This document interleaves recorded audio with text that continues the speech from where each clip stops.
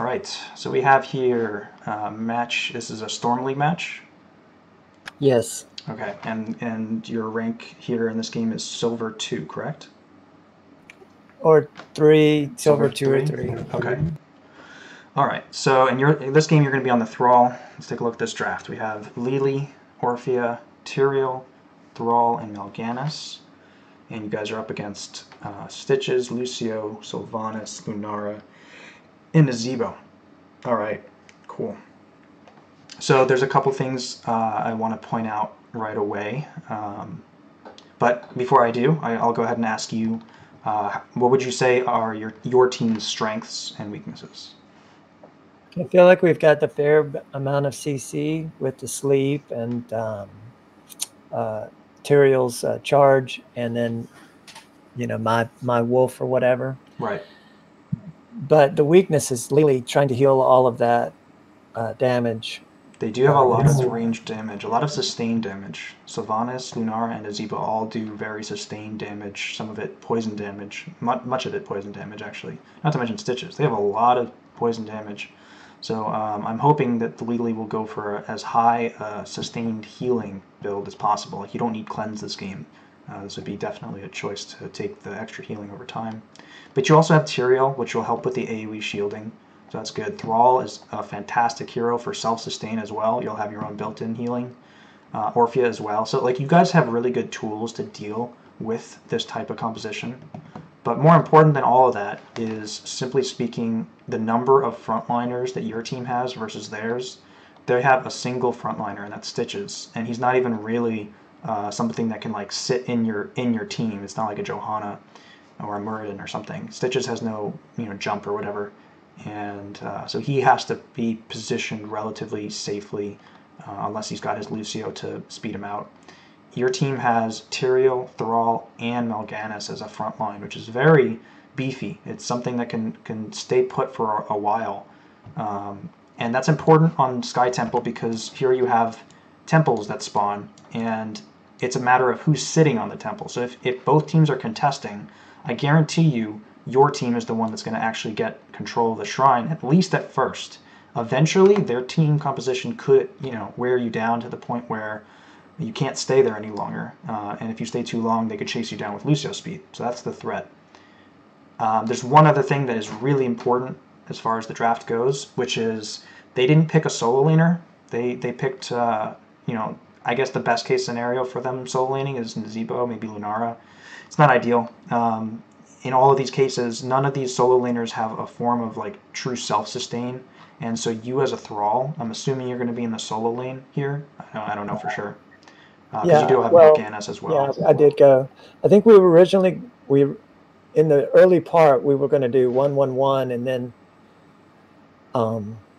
then try to get a 2-man roam team. Okay. And then I was like, well, no, wait a second, I got to stack. Because I went Echo Elements, and then it never really. Gotcha. Yeah, so I just kind of stayed at bottom lane until, Okay, so first things first. As far as this map is concerned, generally speaking, the solo lane, you want to start up here a little bit because your 4-man is the one that's going to be taking the siege camp. As the solo laner, if you're in the bottom lane, you can't really take this camp super well because there's no time for you as a solo laner to deal with this while dealing with the lane. So it's much better for your 4-man to be dealing with the middle, the bottom, and taking this camp first. If your team wants to, they can go for this camp afterwards to time it well with the objective. But generally speaking, the solo laner starts here, and after you've taken the siege camp, you can start to rotate down to the bottom lane. So yeah, anyway, just so you know. But more importantly, when you're playing Thrall in the solo lane, that's a lot, too much noise. Turn down. All right. When you're playing Thrall in solo lane, one thing that's taken into consideration is his Chain Lightning, just as a very safe way of doing damage, as well as giving yourself self-sustain. So what you want to be doing is you want to be zoning enemy heroes out of the range of experience. And I'm going to show you exactly what that means. But against this team, none of them have any form of self-sustain to deal with the constant pokes. If every single time you press Chain Lightning, it hits an enemy hero, they can't stay. It's not possible. So I'm glad that you did go Echo of Elements, but in the early game, I wouldn't mind you giving up stacks in exchange for zoning them out of experience, if that's something that you can do. Okay. But I'll go over exactly how to maximize the stacking process. Let me go ahead and let me Z. There we go. Big screen. All right.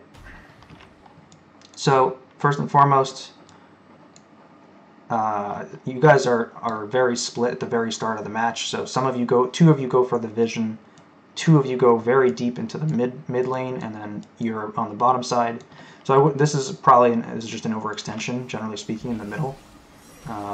But it looks like you guys do get the better side of that trade. But they have their healer here, so that's not ideal. But you guys get the vision. You have this. What is this? Sylvanas? Yeah.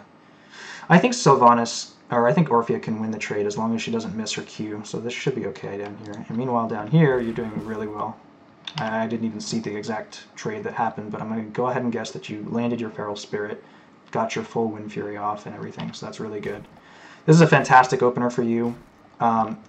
So here's a situation where you actually don't want to be killing the minions, because if you kill the minions, your minions then walk up and die here. This is what happens. He's really low, so if he wants to come and soak, let him, but make this the line of scrimmage. You see? Okay. So, this is how you play Thrall. This is how you play solo lane Thrall, is that you try to make that line of scrimmage as far back for your side as possible. Perfect scenario is that it's crashing right here. Your towers aren't hitting the minions, but they're just lining up here. And I'll tell you how to make that happen. But for right now, the best case scenario, since you've got Echo of the Elements and he's too far away to hit, go ahead and just wait until the minions are about to kill a minion, and then use your Q on it right before it dies. And doing this, you can usually get 2 to 3 stacks very safely off of every wave. You can get more if you're aggressive, but this is the safest way to do it. You could be standing over here and still getting 2 to 3 stacks a wave.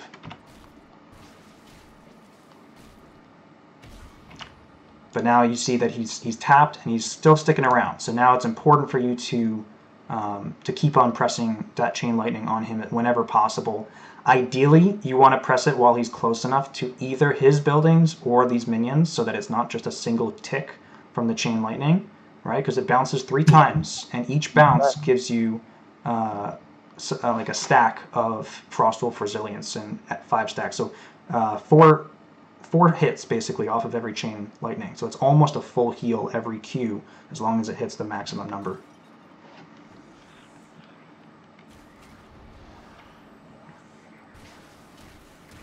There we go.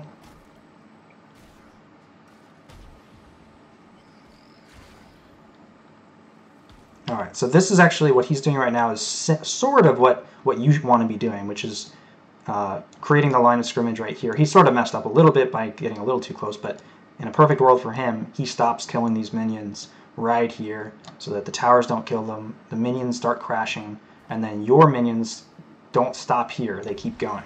And that means you're going to be more out of position. But he didn't do that. He just kept killing them. So the line of scrimmage is now here. All right. You're allowing him to get too close. So here's a situation where you could be just bullying him with Chain Lightning. 1 or 2 more Chain Lightnings, and he has to back, basically. He can't stick around. Because if you land a wolf, he's dead. Let's take a look. Did he go Toad build? Yeah, he did. Okay, so you can dodge the Toads while threatening him. So yeah, you're going for the minions for the stacks. It's not low enough to get the stack, but more importantly, it's not doing any damage to him, and the wolf is too far away to get the value. And that is one thing that's very important about early game Thrall before level 4, is that every ability kind of has to matter, because you go pretty quickly with Thrall, and at level 4 you're going to pick up, I assume, the mana talent. Yes. And that'll make it a lot easier for you to just spam your abilities.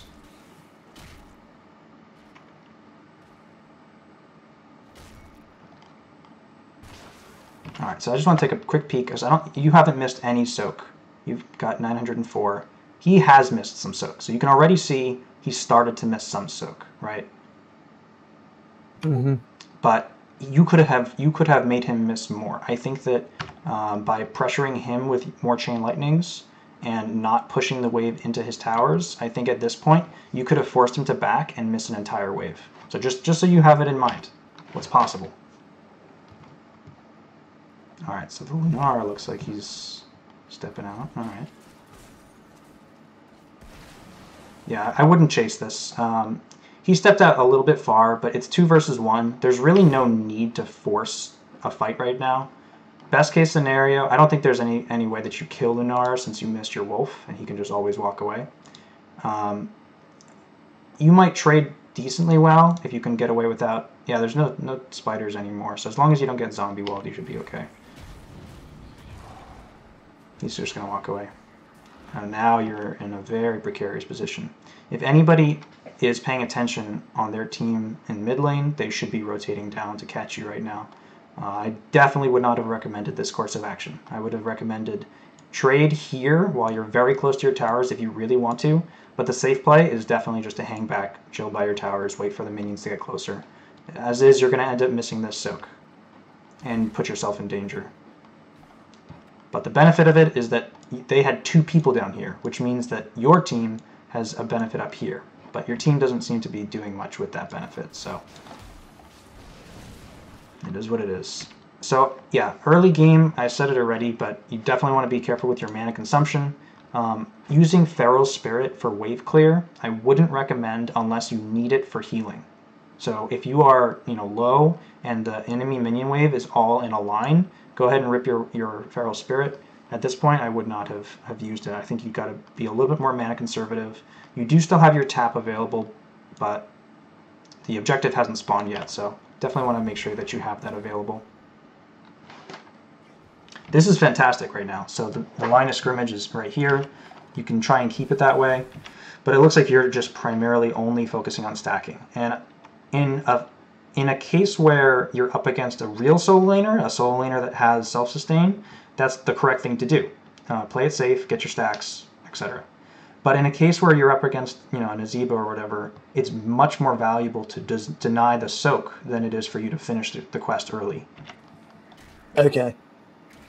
See, I was kind of freaking out because I was like, I'm so far behind on my stacks, and I just wasn't sure what I should be doing. Here's the other thing. He's an Azebo, you're a Thrall. You get every globe, right? He gets no globes. So his mana is eventually going to go down. His health bar is eventually going to wear down. So definitely important. Make sure you're grabbing those. Yeah, okay. Okay, so the perfect situation right now is essentially, I'm going to show you what you do with your mouse. You hold down the right mouse button and you slowly inch it, really like this slowly as I'm doing it. You inch it towards your base. What that's going to do is it's going to walk your character super slowly. It's going to take little baby steps. And these archer minions are going to look like they're about to fire, then they'll take a step forward, look like they're about to fire, take another step forward. They'll keep on doing it. You'll basically catch them in the attack animation and just barely outrange them every time they try to fire. What that does is it means you take no damage, but they get ever so closer to being here. Does that make sense? It does. Okay. And you can do it, you can just like sit there and tank them. That's one way to do it if they're already where they need to be. But obviously you don't want to take free damage if you don't need to. So that's how you do that.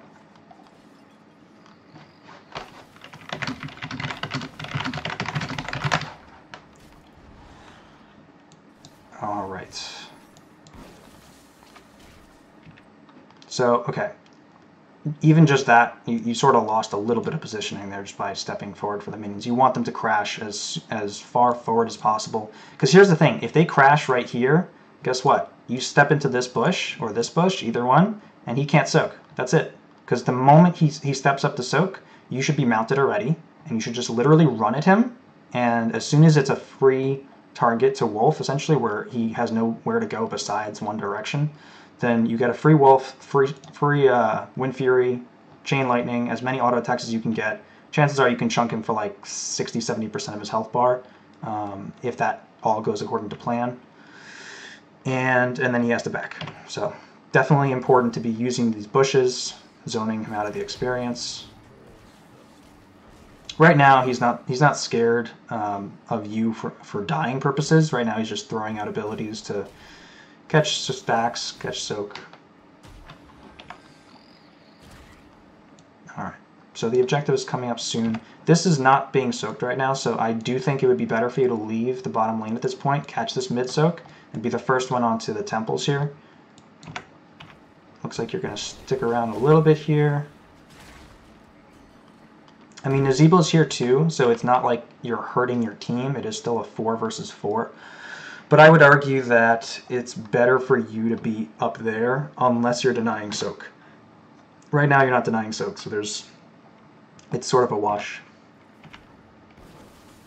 Yeah, I really wasn't sure what to do. I was like, well, you know, and then right now it's like they've got bows, but we're all going top. Right. So yeah. I just was completely kind of puzzled.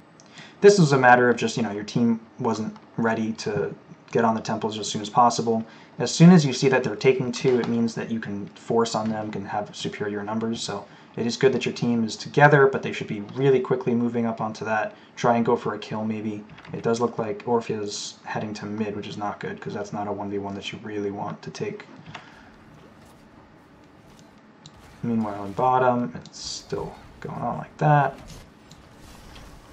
You don't have really much kill pressure up here. That's the problem. So with Orphea up here, maybe you guys could land a kill, but your composition is much less raw damage than theirs is, right? They have a lot of constant sustained damage, and your team has like Orphea has burst damage that's based on skill shots, which is very reliant on, you know, what's it called? They have a Lucio, so movement speed actually makes a big difference there. Orphea is going to really need slows and crowd control roots and stuff, sleeps to land all of her abilities. And you are a large part of the damage as well in team fights. So that's the other reason why I don't think it's great for you to be staying in this bottom lane for the duration of the first objective, even though there's the Nazebo down here.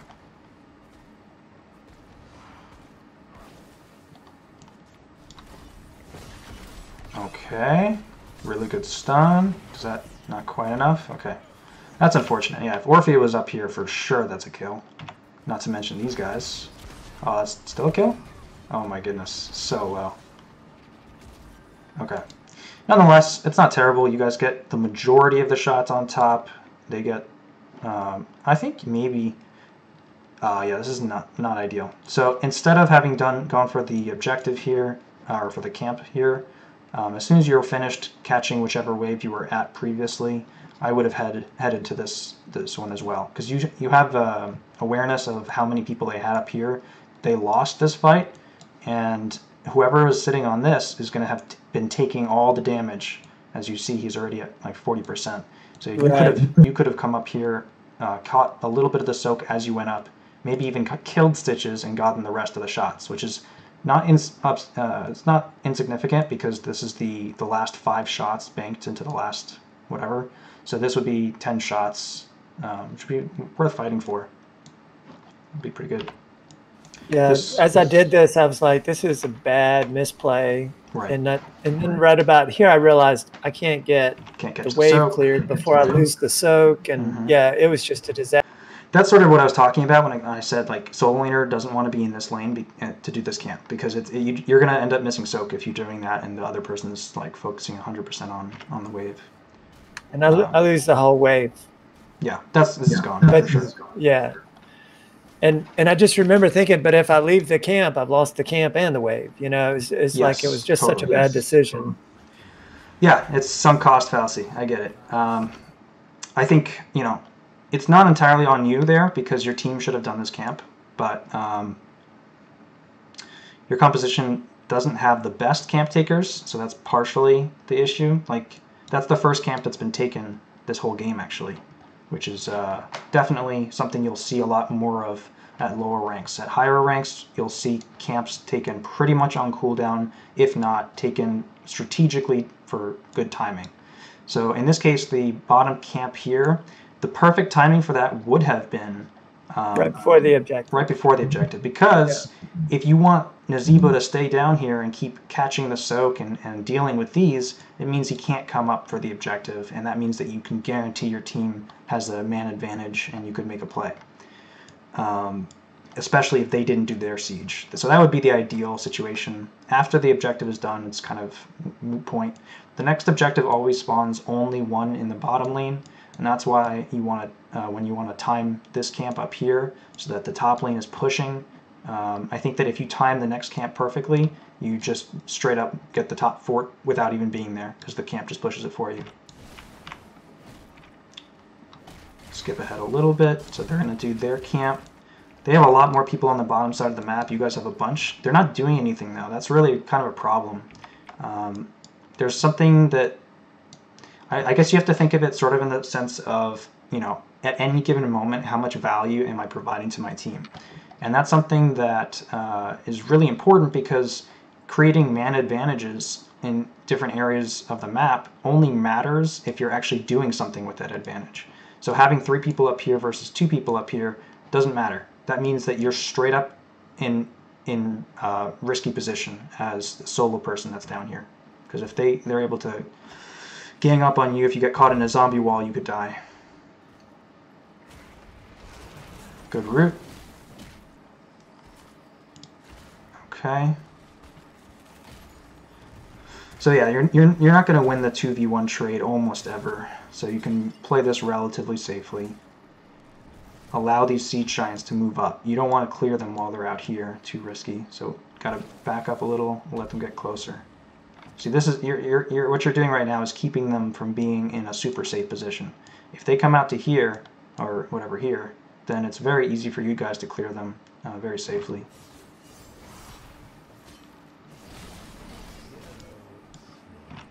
Didn't see exactly where Orphea died. I think up here. Yeah, Stitches got the kill. So that looks like exactly the opposite of what you want to happen, right? You guys had 3 people in the top lane. 2 of them went down to take vision or rotate down to... Somebody came to rotate bottom. Some people are trying to catch the mid soak.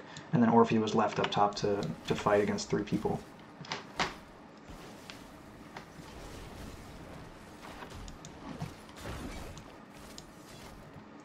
Alright, so this is... Now you have 2 people in this lane. As the Thrall, as the solo laner, and against a team without a solo laner, you never want to be in a lane with more than 1 person. So this is obviously not great. At this point, if I were you, I would probably have rotated to the mid lane. You don't want to be in the bottom lane, because that's where the next objective spawns. And so best case scenario, I think if you were pinging your team to grab this camp, that would be ideal. Once again, your camp taking skills are not great for this composition, so I don't see how you could do it with like 2 people. It would take a long time. You'd need to have all 3 and have 1 person trying to catch soak in maybe both lanes if possible. It's really pretty rough, but you can do it relatively quickly with 3 people and hopefully not miss too much soak while you also catch soak in the off lane. But I'd like to see you ping that. I'd like to see you try and use your pings a little bit more. Alright, so quest completion at 5:16. It's pretty good, honestly. You don't need to...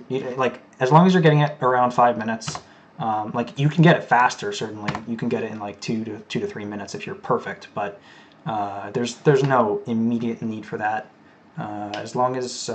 like, this game, honestly, if you had gotten it by, like, 6 or 7 minutes, I'd be fine with it, because I'd want to see you using it for... the chain lightnings for zoning experience more. Now that you have it done, you can zone that experience way harder. So definitely want to be using every chain lightning to make sure that it's hitting a hero if they're close enough to soak. Nice, good route. The route, so if you're going to commit to the route, I would also commit to the Wind Fury, because if it lands, you want to make sure that you close the gap with the movement speed from the Wind Fury and get at least 2 of the hits off. Right now, he could be at like 30% plus another chain lightning, 20%, so or like 15%. So he'd have to run away. Chances are he'd just back. Maybe he taps. If he stays around too long and if you stutter step well, I think you could probably kill him straight up, like just off of having landed that route right there. But yeah, it's too late. You have to do it while the route lands. And I think she kites me pretty good a little bit here. Oh, absolutely. Yeah. But as long as you're using chain lightning on her. Nope, no good. As soon as the wolf misses, back up. Back up. Definitely don't want to be tanking that many turret shots.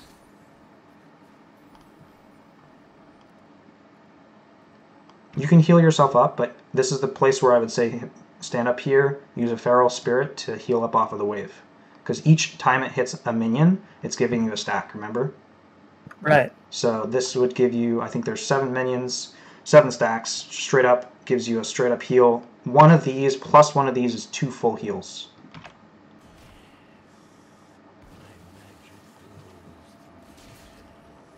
Yeah, you're pretty low. Alright, so backing here is just fine. The objective is spawning. Do you have tap? You do have tap. So yeah, if it were me, what I would have done is tried to heal up off the wave using these two and tapped and then stayed for the fight. Because that would put you up to maybe 80% life. It wouldn't be great for your mana, but it's a little late to be backing right now, considering the objective's about to spawn. It means your team can't really contest it super well.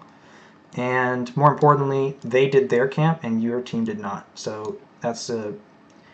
I think my thought process was, I got to go clear that camp. Right. And since Nazeebo's middle, I was like, okay, so it's a straight 4v4 if I go clear the camp. But remember, like I say, some of these decisions, Sorry, go ahead. Well, I just saw Nazeebo in the top, right? And then I see the camp pushing. I was like, okay, well, I'll back and then I'll run top, I think, is what I do, clear the wave. I think. Yeah. So in this position, if that's what you're going to do, the best case scenario for your team is that they kill Nazeebo somehow. If your team is able to like sneak around, get to this bush or something, catch him on the rotation down, that would be the best case scenario. Get to level 10 first, grab this experience in the next wave that comes in mid, maybe kill some towers here, because you're not going to get the objective. It's very unlikely.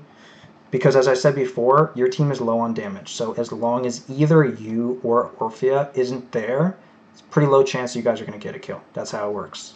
Okay. So basically, that should have been like a tank up there, you know, trying to get that camp or something. Your team doesn't just have that much wave clear in general, so you don't have like a specific person to clear.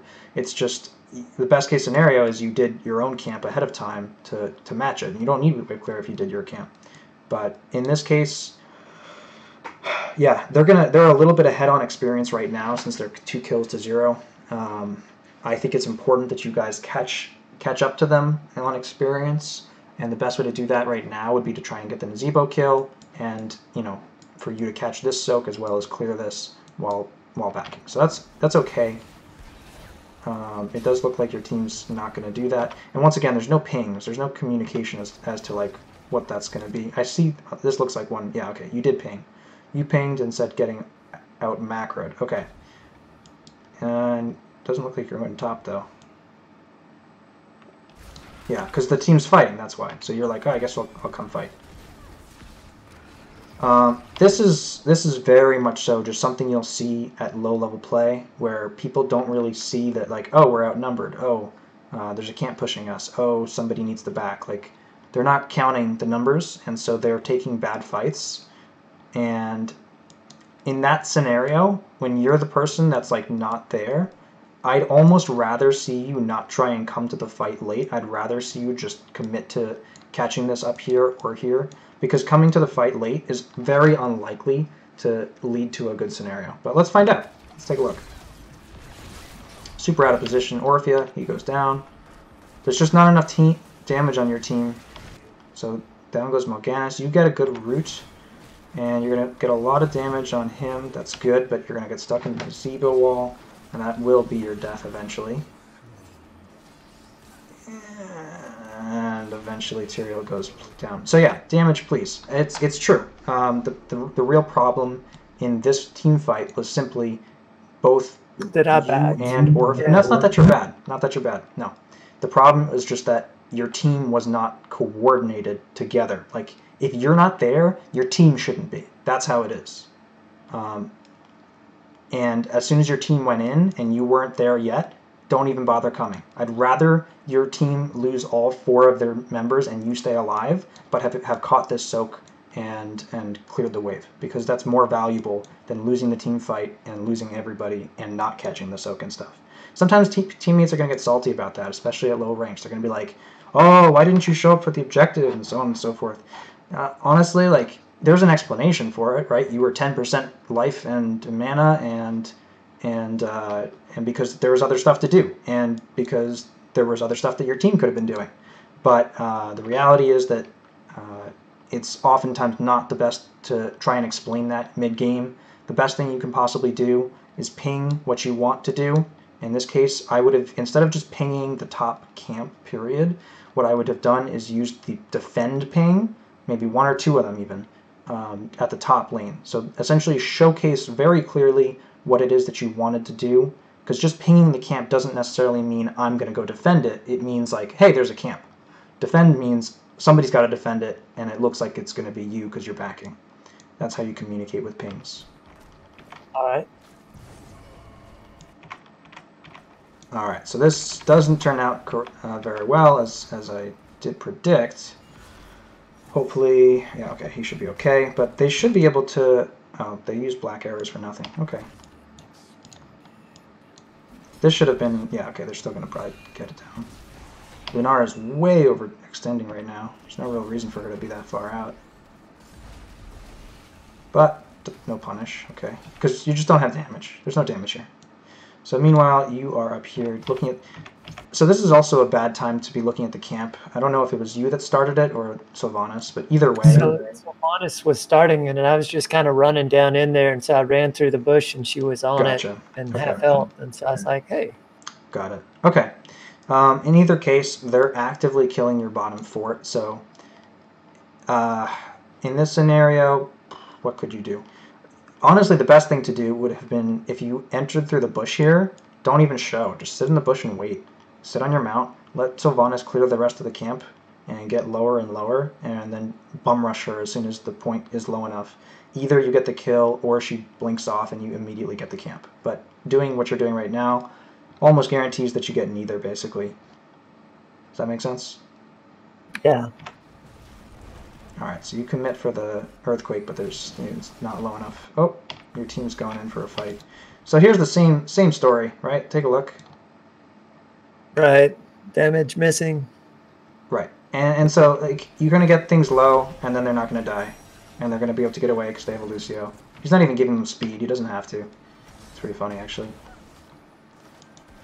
Meanwhile, you got your teamers getting, you know, just outlaned for the most part. They're missing a little bit of top soak, so that's one thing. But you guys used a bunch of your ultimates here. They used a couple of theirs. That's about even. I'd say that's fair. All right. So that's a lot of damage on the mid fort. Almost dead. Good save. There's a camp. So the one thing to think about with camps is, as long as you're catching soak in every lane, there's nothing better to do than take a camp, because the only other thing you could be doing is like trying to get kills, but or go for an invade or something. But those are risky. Doing your own camp is almost never risky, and as long as you're still catching the soak in every lane, there's no reason not to. That's sort of how you want to think about it. So whenever camps are available, I'd recommend, you know, pinging them, making sure that you have 1 or 2 people that are doing them. Ideally, you want to have a composition that has 1 person that's really good at camps. Honestly, Thrall in this composition is probably the best camp taker. It's not great, but it's better than most of the rest. Orphea's abilities don't get cooldown reset off of camps. Tyrael is pretty low damage. Mal'Ganis is okay, but very, very low auto attack damage as well. So, alright. Next objective is going to be on the top and on the bottom. And there's also a boss that is available at this point in the game. Orphea's still up here. Nobody else is defending, so this is a free fort for you guys. It's not bad. I think the best case scenario is you defend down here a little bit. So Thrall has already, or not Thrall, Stitches has already started to tank the fort shot, so he's got the slow on him, so you could guarantee the feral spirit on him if you want, and start chunking him out.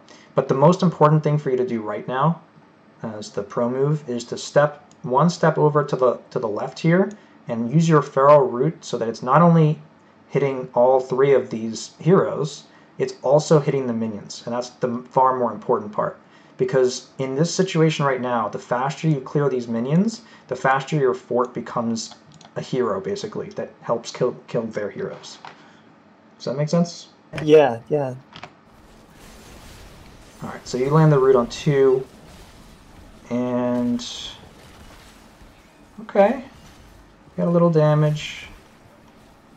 Almost enough to kill Lucio. Looks like you guys are going to get the stitches at least. No reason to go for more than that.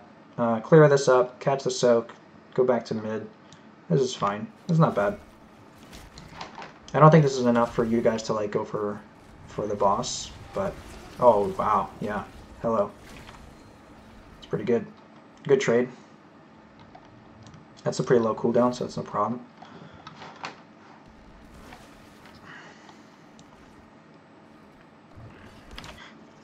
The one main issue I would say is just that Orphea, once again, is the one that's in the solo lane instead of either you or Mal'Ganis. So that's why I think you guys didn't get the kill on Lucio. I think if Orphea's there, I think that Lucio can die there. Because, you know, Judgment on a Lucio or whatever, he doesn't have Cleanse. He's going to get screwed. So as long as you kill him before Sound Barrier goes off.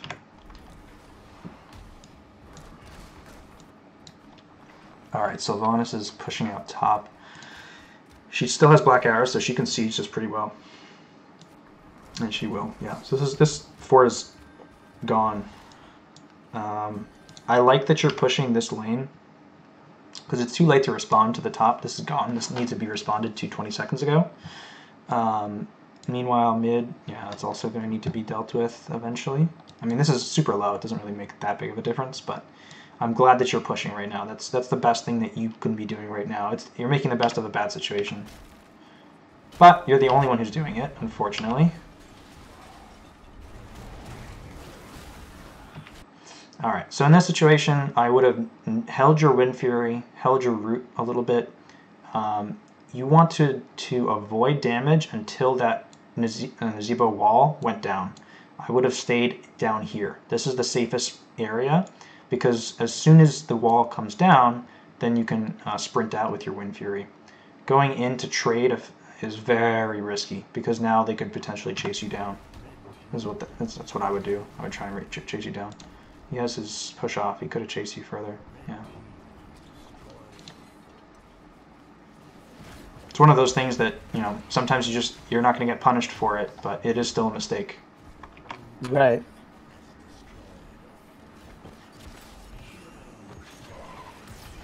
Okay.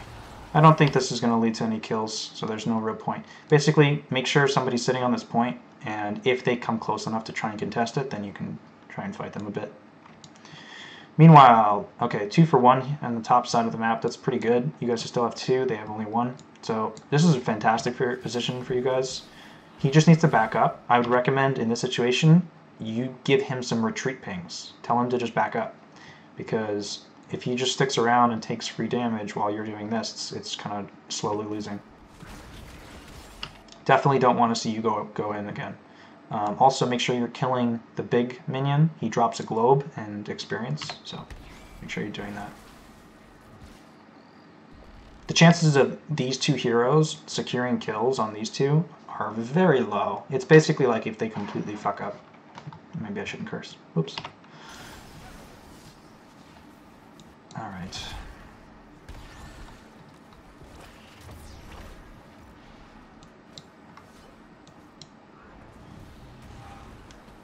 Alright, that is all the shots. Not too bad. So you guys got the remainder of the shots, top and bottom.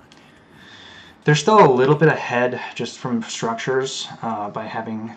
They did a lot more structure damage early game, but it's not too far behind. This is pretty low still. You guys are grabbing your camp out finally. It's really good. And you want to make sure that they're not like sneaking the boss, so I like that you're here. Take a peek. Good. Nice. Grab the camp. Sounds good. Takes them a little while to do this camp, but they're doing it. Oh, alright. Alright. So, you went for Sundering this game. Just want to take a look and see how I feel about that. I don't love it. It's okay, but I think that I would have preferred the Earthquake because your composition has a lot of heroes that like to be in the middle of a fight, and their composition has a lot of heroes that don't like to be in the middle of a fight. What Earthquake does is it forces their team to take the fight, essentially, because it's slowing their whole team. And especially when you have a map that has an objective where they have to fight on the objective if they want the objective, using an ability like Earthquake is like a guarantee that you'll win the fight because they can't stay there. Same thing for the boss. Sundering is okay, but it's just I wouldn't say it's the better ultimate in this game. I would also say it would be a fantastic way to counter if you get hooked. You can immediately drop like an Earthquake in a really nice position. It'll heal you for a lot. Earthquake heals you for every tick of damage it does to the enemy team.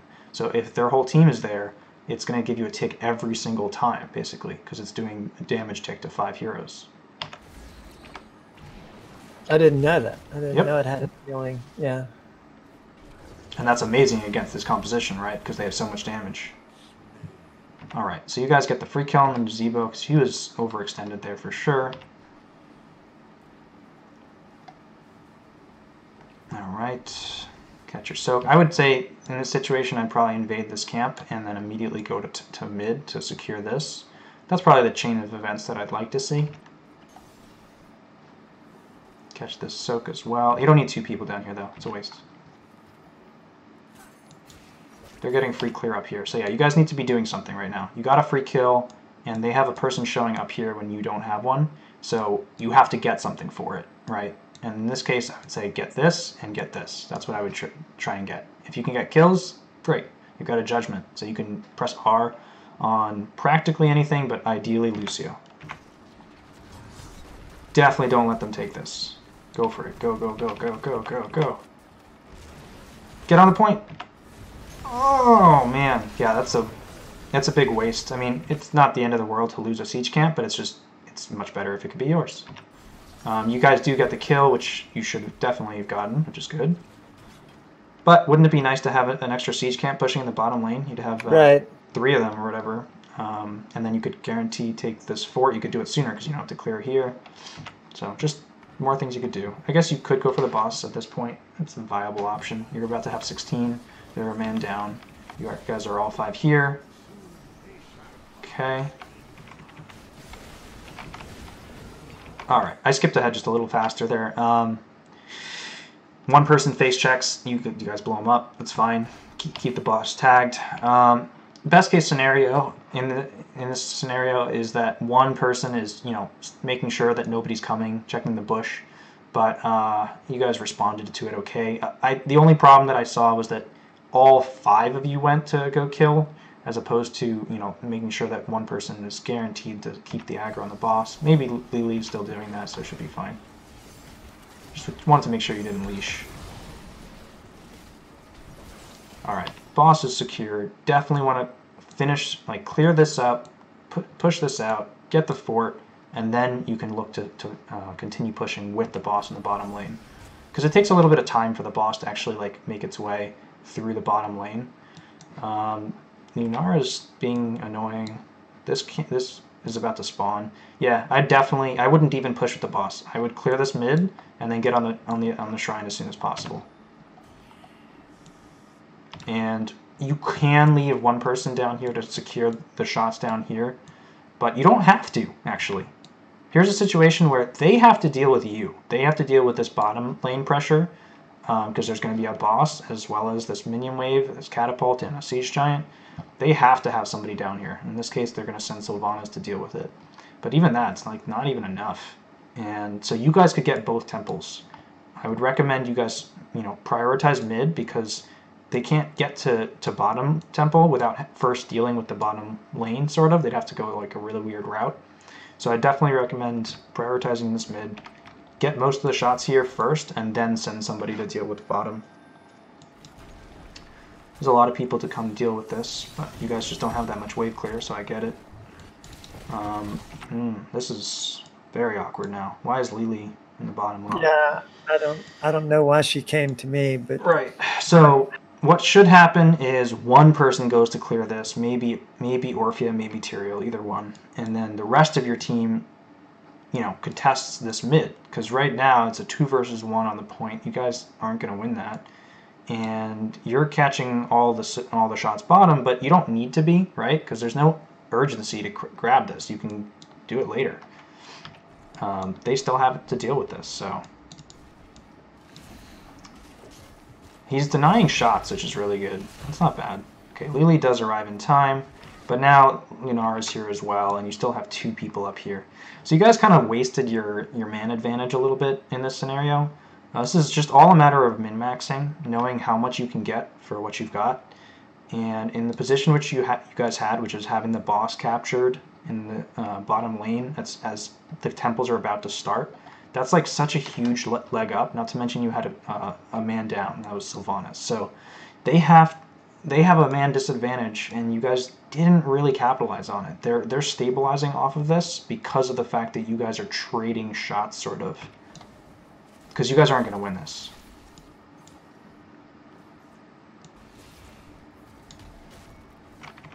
Alright, skip ahead a little bit. So they ended up sending 2 people back.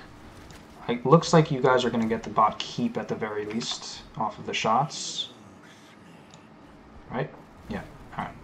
So you do get the shots there, and you guys are going to get the rest of these shots now eventually. That's good.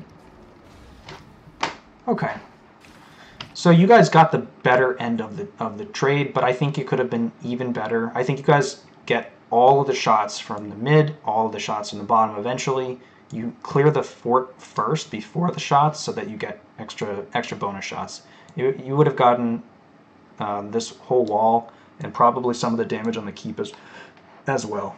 That's how I see it.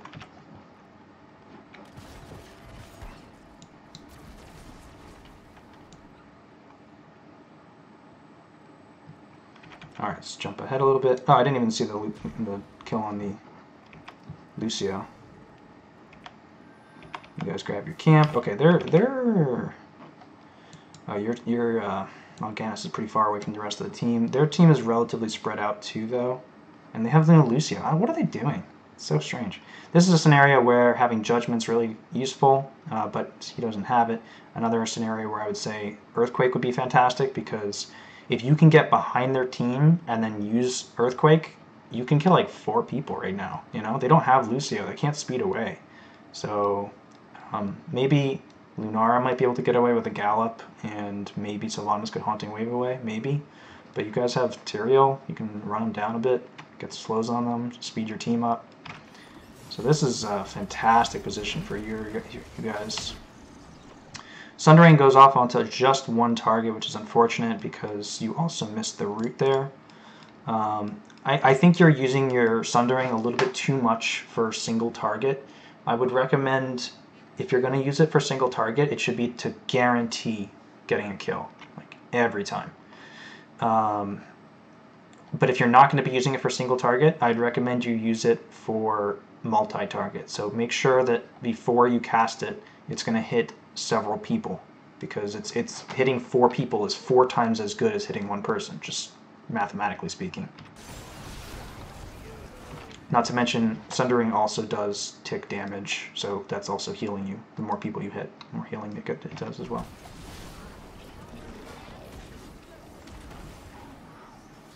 Alright, so you guys do secure the kill on 2 targets. And all of that is really just because they shouldn't have been there. They had Lucio dead during that time. What can you get with this? Not a whole lot, honestly. There's no buildings nearby. Maybe you guys can take the rest of this wall, and you can take your own camp, but yeah, it's not that much to do right now. It's unfortunate.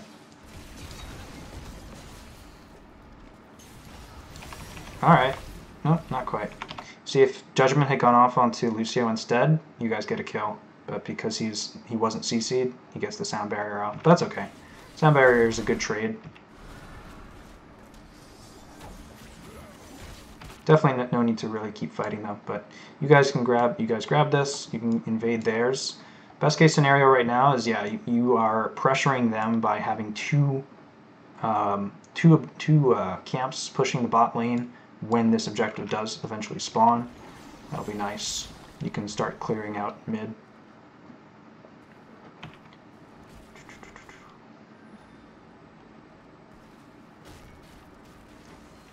Alrighty. So yeah, they have to deal with the bottom lane. They have no choice.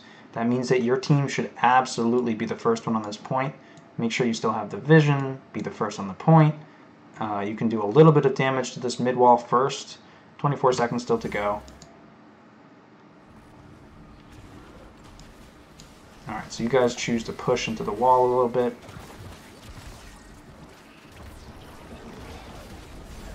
Oof, close. Very close. Alright. Don't chase too far. I think that could have led to a kill if done a little bit cleaner, but it's okay. Back it up, you're tanking shots. So you guys do have level 20 advantage right now, but there is a temple currently active, so taking a fight underneath their keep is like the best case scenario for their team right now, because that kind of negates the level 20 advantage to a degree. They do have Nazebo in the bot lane right now, so they're down a man, so it's not terrible, but you guys do still have Judgment.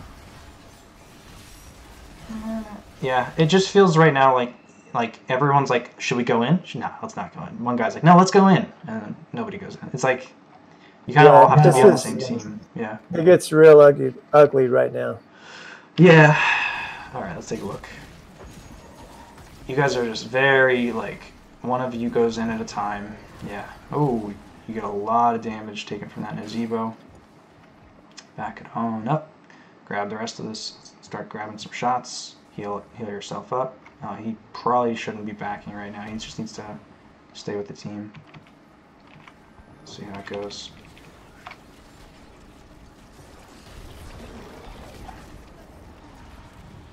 Careful. Yeah, this doesn't look so good.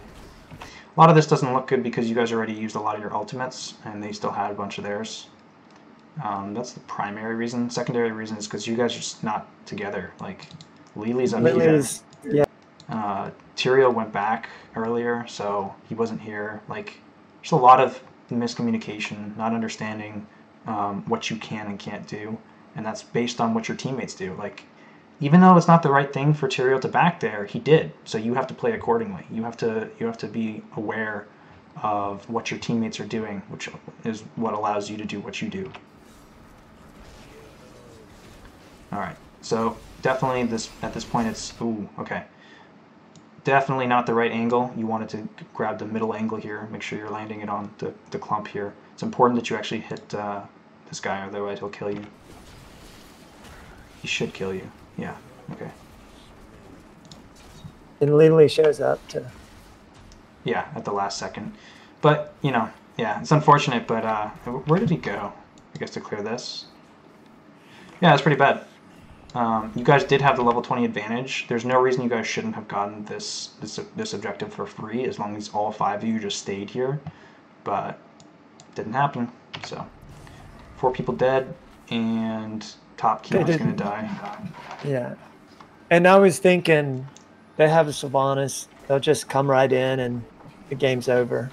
Oh, they're not going to. And so, yeah. So they don't. I mean, they should, but they're not because it's silver. Right. So when I said, what a throw, you know, and then the Mal'Ganis is like, they can end, but then they're taking camps. And we're like, hey, we might be able to defend it. Yeah, for sure. Definitely. Big misplay on their side.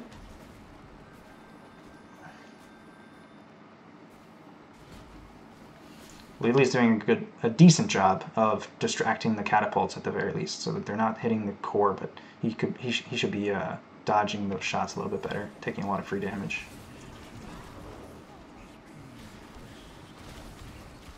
definitely want to clear these katas ASAP. Those are what's hitting the core right now. Okay, those are down 100%. Almost 99. Chasing down a little bit. Okay. I don't know if you continue the chase. Yeah. Alright, you get the clear. Stay at 99%. Cool. They did do the boss during that time, so you still have your bot keep. I think, yeah, you push out, start defending your boss lane. Ideally, you can save your keep here. Start getting that damage out. Yeah, you're missing a lot of auto attacks, by the way. Thrall's auto attacks are very hard hitting. He hits for 473 damage, which is a lot more than Chain Lightning, right? So definitely want to see you weaving in more auto attacks for PvE purposes here. So they royally screwed up their timing, right? The boss comes first, and then they have a siege camp in the wrong order, and then they're coming late. So you guys get most of the free clear on this boss. It's pretty great. Okay, decent fight here. Definitely overextended Lucio. But because this boss isn't dead yet, the towers weren't hitting him even though he was overextended, so he doesn't get punished.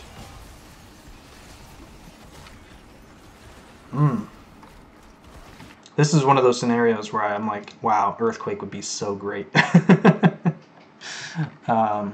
It just helps you to clear up those low target heroes, make sure that they can't get away. You know, I used to always take that. Yeah. And then somebody was like, you get more kills with Sundering, you know. And so I just started taking that.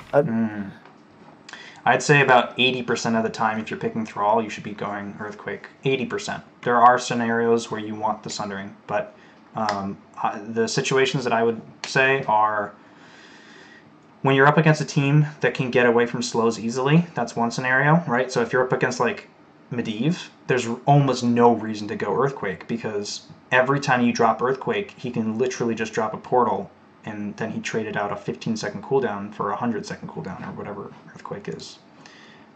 Sundering definitely is more powerful against, you know, low HP heroes that are very susceptible to crowd control, such as with high mobility especially. So things like Zeratul, Illidan, Tracer, those types of heroes, Sundering can be very powerful.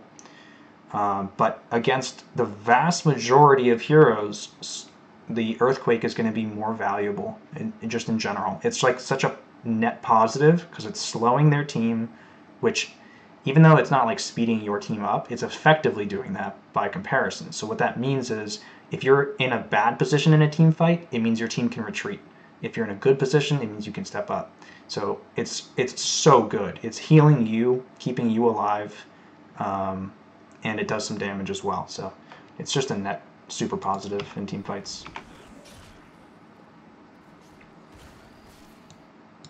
Alright, so 1 keep to 1 keep right now. 2 objectives up. I think this is, yeah, it's a good call to force them off at the midpoint for sure. You guys have 2 katas heading to your core right now, which could be annoying. I don't think it'll end the game, but it could get some core damage. So ideally, you guys go grab control of the mid temple. They're going to back off, grab the control of the top temple, and as soon as it's clear that they're up here, you can send one person to clear the catapults or something if you want. Or you guys try and fight. See what happens. Can't do nothing right now. This is no good. And Tyrael's almost dead already. Whew, alright. He's gonna die in exchange for stitches? Big explosion. Alright. One more situation where I'm like, Earthquake would have been so good. Because, you know, they're fighting over the point, right? So you just drop the Earthquake anywhere in this vicinity, and they're stuck in it. So would have made it really good for cleaning up some of these kills. You do get the stitches already, but I think Earthquake would have secured both of these targets for free. And that's it. So you guys get a trade on your tanks. You force them off the point, but now you got 3 katas up here, and they're going to get the entirety of these shots if you guys don't go. Good, okay. So you leave 1 person here to grab the rest of these shots. You didn't get the vision, so they know exactly what you're doing. This is a risky position. And then she leaves. Yeah, I get it. It's not ideal to have the Lily as the one that's not here. If they all come up here, which they have, this is a straight 3v4, so it's bad for your team. Like, you guys can't split up. That's not possible. It's 4 versus 4. So I don't blame Lily for leaving. The main thing that I fault is not having taken this temple or this this vision, because it means that they know exactly what your weakness is. And all right, so you're got real low. I think you could have used chain lightning. I don't know if you had if it would have healed you, but at the last second there, instead of just dying, go for the Q. Maybe it heals you, maybe it doesn't, but either way. All right, so this was another example of just not playing your hand correctly. It's fine to go for the top temple as 4 because there were more shots on the top temple than there were on the bottom temple, and so it's better to go for the top and give up the middle than vice versa. Does that make sense? Yeah. Okay, but yeah, don't be greedy. Don't go for both when you have equal numbers. It's almost never the right thing to do. I'm shocked that your team that you can come back from this. That they don't just end the game right now, but that is the way it is. Better. It gets better. Alrighty. So all your teams are going. Like 1 in 4 games are like this. Yeah. Just terrible decision making and stuff. Right. 69%. Good job calling the don't chase. That is correct. All right. So you guys get to defend on your core basically here.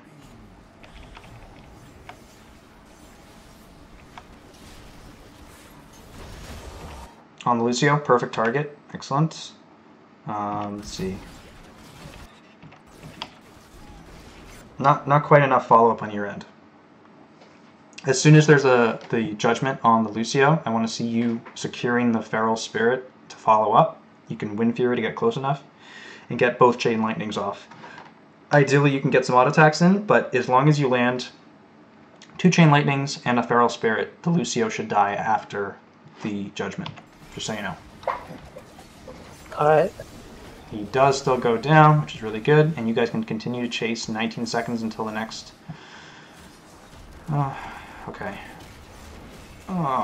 So he's thinking like, oh, let's chase, we gotta kill. But the rest of your team is not so much in that mindset. They're looking at the camp, it looks like. He needs healing. Heal, heal, heal. Alright. Jugs to the rescue. Alright, you guys got another kill there. Material's going to go down eventually, but it is very well worth it if you guys can get not just 1 but 2 more kills. Oh, please. Please. Thank you. Alright. 39% on the core. They have 3 people dead. Boss is not available for another minute. Don't want to give this to them for free if you can avoid it, so grabbing this with maybe 1 or 2 people. The rest will clean up afterwards, and 2 people can come here. Yeah, that's unfortunate. Giving them this this camp for free is just one more thing that you have to deal with before the objective is up, and you have to respond to this because that'll end the game. Yeah, you gotta go. Don't chase, not worth. Go for the objective. Good job. Yeah, whoever wins this wins the game. So that's the way to go. Try and avoid as much of this damage as you can. There's no reason to tank the Gargantuan or the Toads. It can be avoided. Kill the Gargantuan, because in this situation, if you don't kill it, it's just going to do a lot of damage over time. One more situation where the Earthquake would have been amazing, especially at level 20. Level 20 Earthquake with the upgrade gives your whole team 15% shields. And against a team with this much spread damage, sustained damage, that's like, you just win, just straight up. It's like 3 storm shields. It's insane. Oh my god. Anyway.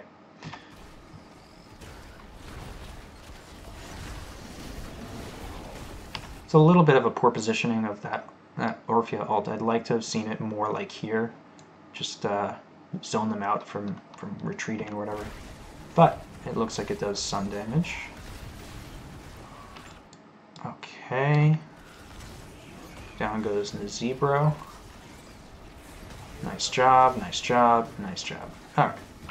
So this is exactly, the type of fight that I would have liked to see happening all game, because as I said from the very beginning, your team has a much more substantial front line. So if they have to fight on the point, your team's going to win, at least initially, right? That's the whole thing about this composition. And you guys didn't have that many opportunities where you forced that to be the case, because a lot of times you just got split apart. You'd have Orphea go up, off in the solo lane, or Lily would wander off, or Tyrael would back, or whatever it was that you guys weren't all together sitting on that point securing it. And the one time that does actually happen, you guys destroy them. Absolute massacre. And just, go ahead and sit on this point to end the game, honestly. I think it's enough to kill it. Oh, guys. Boss? Really? Okay. Don't need the boss. That is correct, factually. Okay, let's just back up a little bit. So, I think the main key points here... Are you still with me? I didn't lose you, did I? Yeah, I'm here. Okay, cool. So the main key points here, especially for your Thrall play, one, I think Earthquake would have been by far the better choice. As far as build goes, I think follow through is fine choice here due to the squishy nature of their team. I don't think that you needed to have the percent damage on your 7.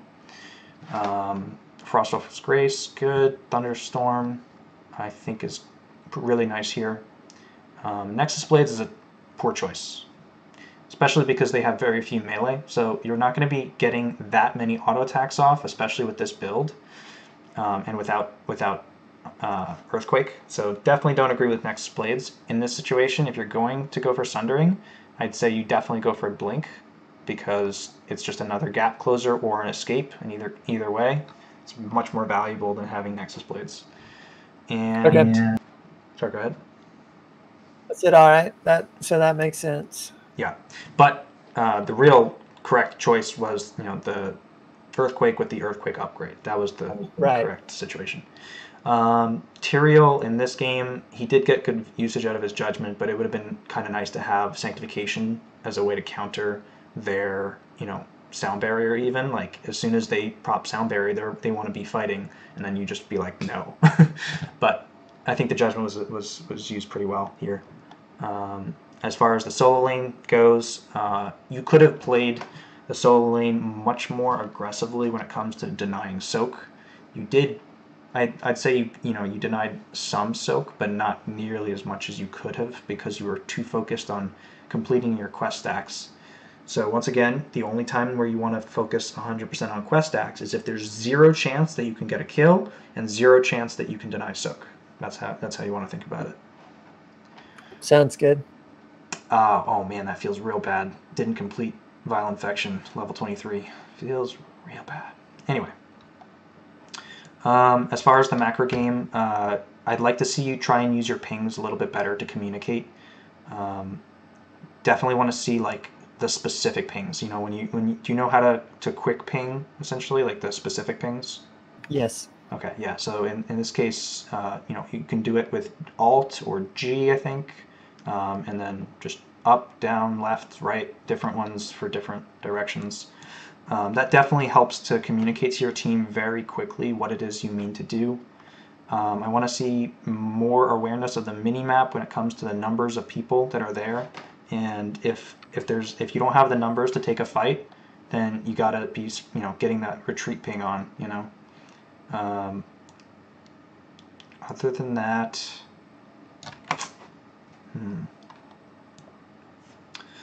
that, I mean, this was a silver game, right? There's a lot of mistakes being made all over the place, but what matters is which mistakes get capitalized on the best. And I think that if I could be wrong, but I would say that their team probably could have won the game more times than your team could have won the game, if that makes sense. So all things considered, I thought they had it won twice, and right.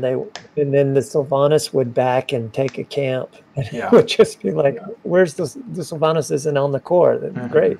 Yeah, definitely. Yeah, absolutely. Anyway, so I think that just about covers my end. Do you have any questions you'd like to ask?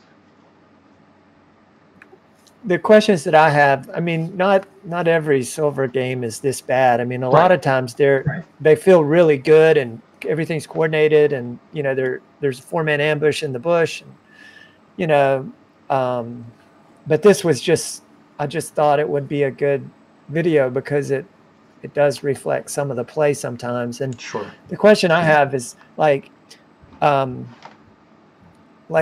do you do when you know the right call and half the team is making the right call, but the other half isn't? And then you ping retreat, and now you have 2/5 of the team making the right call. And, you know, it just, that happens to me a lot, it seems. I understand that. So ideally, if you know the right call, right? And I'm not, honestly, I seriously doubt that you always know the right call because almost nobody does. So sometimes you can be wrong, but the point here is that most of the time, if you do know the right play, you can try and communicate that to your team. And if they don't follow it, it's not worth trying to do it yourself. That's the unfortunate truth.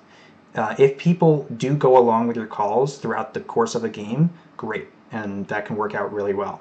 But if there are specific people that are on the team that are just not following it, it's not worth trying to brute force what you think is the correct play, because it's no longer the correct play. If people won't do it, then it's not the right play.